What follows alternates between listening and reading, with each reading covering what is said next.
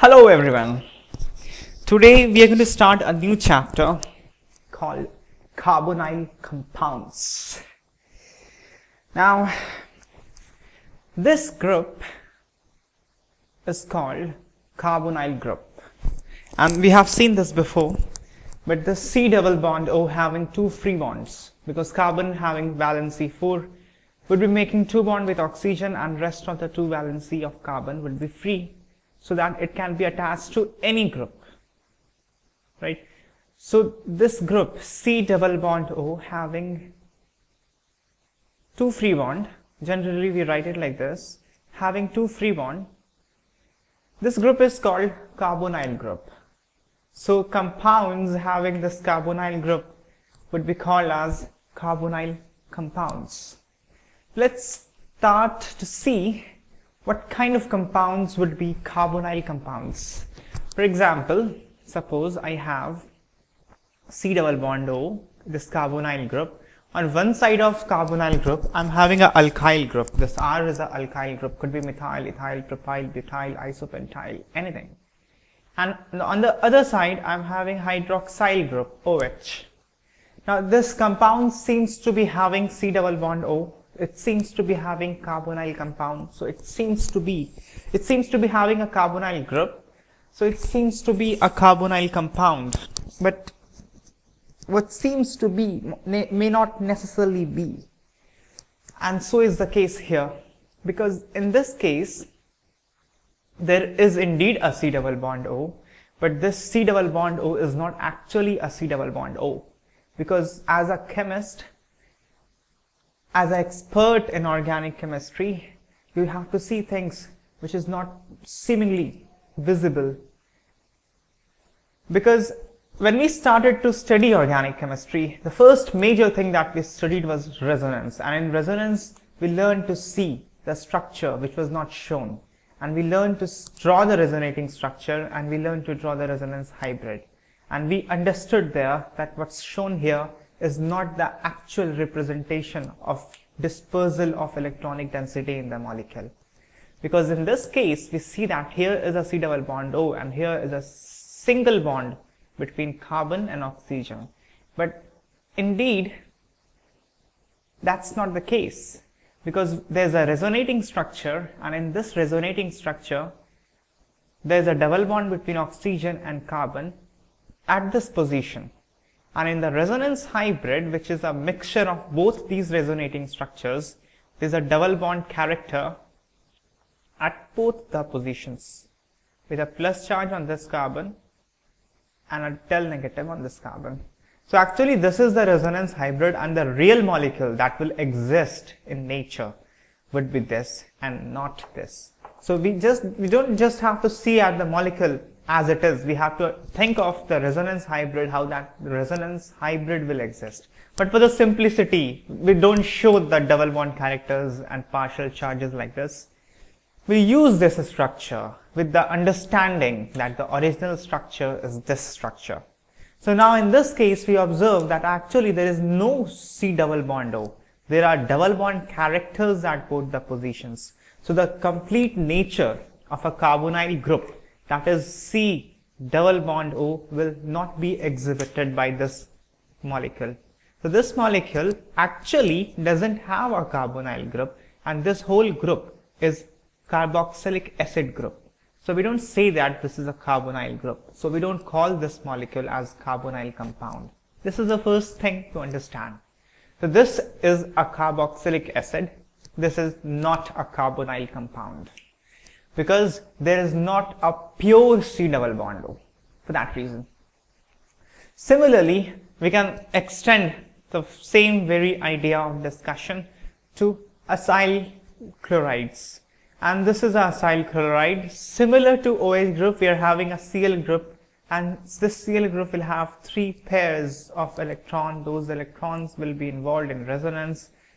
So there will be some partial double bond character at this position and partial double bond character at this position.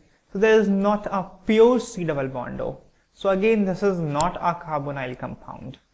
Similarly, if we have amides, instead of OH, if we have NH2, then this nitrogen also has a lone pair. And again, this nitrogen will be involved in resonance, and there will be no pure C double bond O. There will be C double bond O character like this.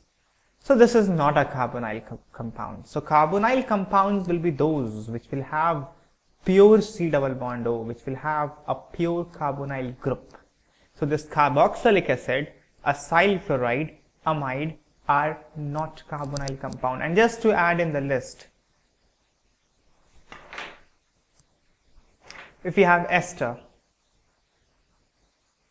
then again it's not a carbonyl compound because of this oxygen. There will be ongoing resonance and there will be no pure C double bond O of this group.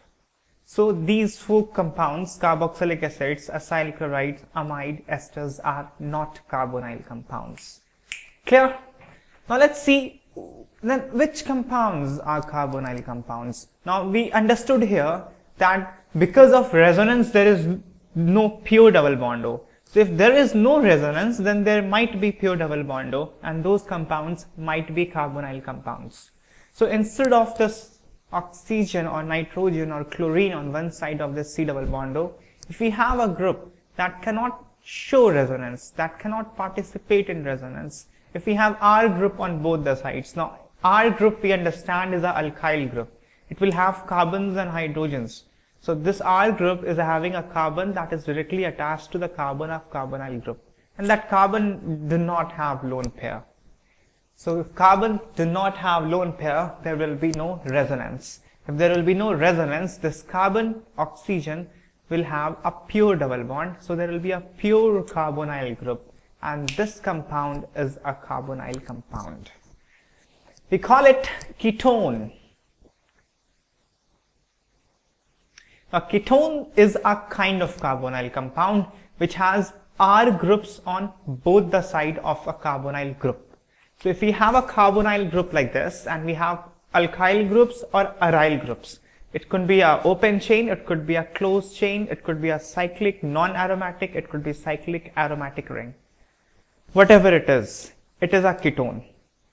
And there is another possibility that if there is no alkyl group but there's a hydrogen on one side, at least on one side, on the other side you can have R group, on the other side you can have hydrogen as well.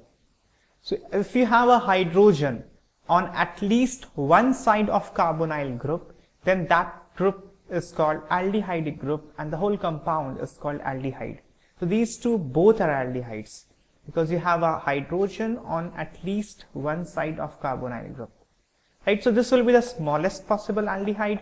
These will be higher aldehydes depending upon this R group. So these two basically are carbonyl compounds. This is called aldehyde. This is called ketone. Now the names of ketones will depend upon these R group. If we have methyl on both sides, that is called acetone or propanone. Similarly, the names of aldehyde will depend on this R group. It could be acetaldehyde, it could be propanol, it could be butanol, pentanol, benzaldehyde, whatever. And that naming parts we have studied before. So I'll not go into the nomenclature of these compounds again. But what we now understand is what are carbonyl compounds. These two are carbonyl compounds. So actually we have to study them separately. There will be some reaction that will be common to both. Then we will study them accordingly, clubbed together. But we will start with aldehyde. We will study their method of preparation. We will study their reactions. We will go on to ketone. We will study their method of preparation, their reactions, and then certain reactions which will be common to both the groups. So till now we have understood what kind of compounds are carbonyl compounds. Acids, esters, acyl chlorides, amides are not carbonyl compounds. Ketones and aldehydes are two carbonyl compounds. They both together are called carbonyl compounds. Actually both are carbonyl compounds. So in this chapter we'll be studying aldehydes and ketones. Let's begin with aldehyde.